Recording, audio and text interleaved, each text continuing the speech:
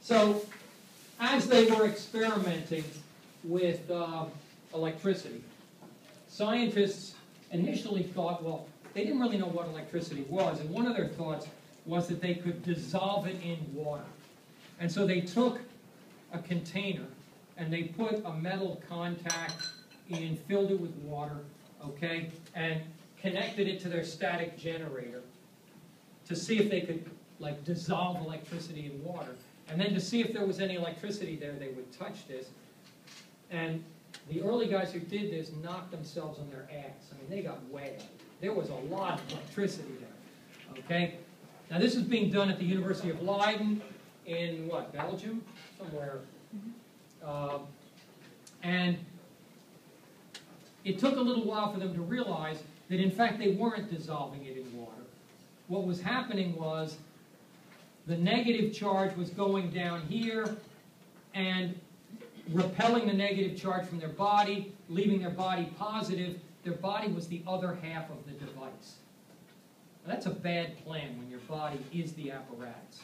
Okay, you really, the idea is to be the observer, okay, not to be the experiment. And so they said, well, you know, why don't I replace my hand with another conductor? Okay? And so they invented the thing that is today called the capacitor. And it stores electricity. And we've got a capacitor here that we've made. It's really high-tech. Okay? It's 2 pieces of aluminum foil. We can put our Leyden jar here. And we have grounded the back piece of foil. And we're going to hook this guy up here. So we now know that the top of the ball picks up a negative charge, okay? And that negative charge is going to repel negatives from the back. They're going to run down this wire and go to the planet Earth. So we're going to have a positive back and a negative front, okay? What do you think?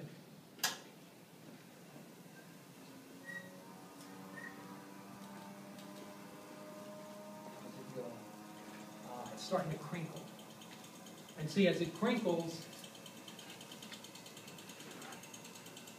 what we're doing is pulling the foil in, and then every once in a while, yeah, there is a really nasty, like, and see, the thicker and louder that is, the less you want your hand anywhere near it, okay?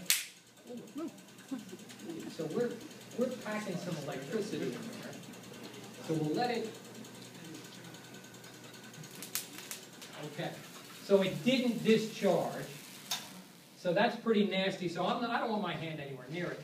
So we're going to touch the back with this piece of metal and then come into the front.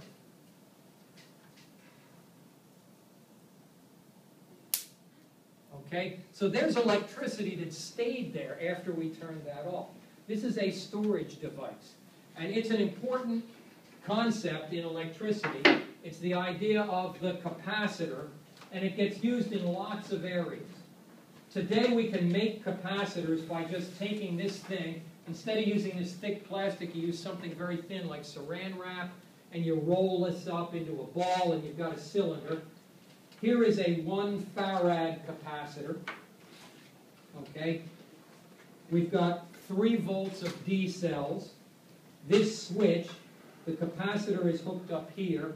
If I swing this over to here, I'm going to run the 3 volts from the battery into this. Okay? If I swing it here, whatever is in the capacitor will go to this motor. Okay? Now please notice that when I come down here now, nothing happens. The capacitor has no electric capabilities. So I'm going to charge the capacitor by running these 3 volts into the 2 input sides of the capacitor. Okay, so the electricity is going in, I'm getting a positive side and a negative side. Okay, I pull this out, and now, you know, you're going to say, well, no, you're lying, you got a wire going there, this is a magic act, okay? No, it isn't. Look at that, nothing up my sleeve. We're removing all electric power. I'm even going to show you no batteries hiding anywhere, okay? And so now we come here, and inexplicably, this baby runs. Now, it doesn't run for a terribly long amount of time, and notice it's doing something very significant. It's running down slowly. It doesn't just run and go, done, okay? And that's an important behavior. So capacitors can be used to store things, okay? They can also be used to kind of spread out energy.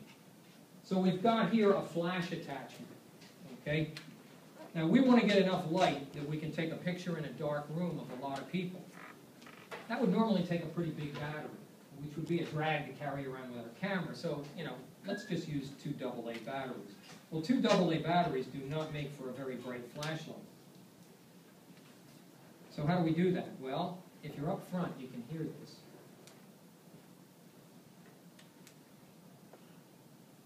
It's got a little whistle or a, okay?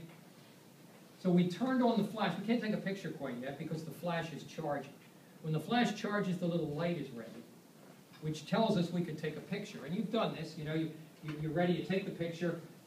Your friend has a weird look on their face. It's like, oh, that's terrible. They then smile, and that's the picture you want. You try to take it. You can't take it because the flash isn't ready yet. Why? Because the capacitor hasn't stored up that much energy yet. Okay? That's a huge amount of energy, and it takes time to load it into the capacitor. So the capacitor takes 10 seconds worth of energy from the AA batteries and gives it to you in about 1,000th of a second. So where is that energy? It's in this capacitor. It's in there. There's a lot of energy. Okay? You can kind of tell. There's a meter in this demonstration, and it is he going to use his hand for that, or is he going to chicken out? Well, he's chickening out. Okay? He's going to use this brass squid. So let's see how much energy is in that capacitor.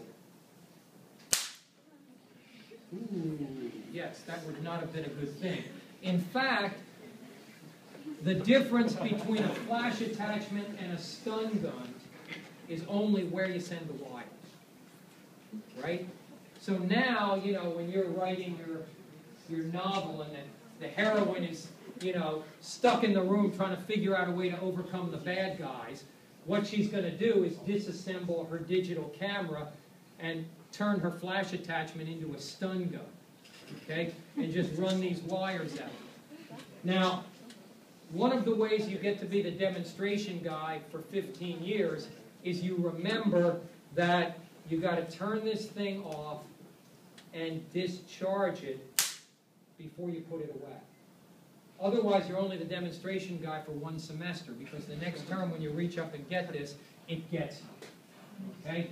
And this is the thing that they warn you about in the back of a TV set. If you take the back off a TV set, they warn you that, you know, there's a shock hazard even if it's not plugged in. And that's because there are charged capacitors in there that may take a long time to discharge.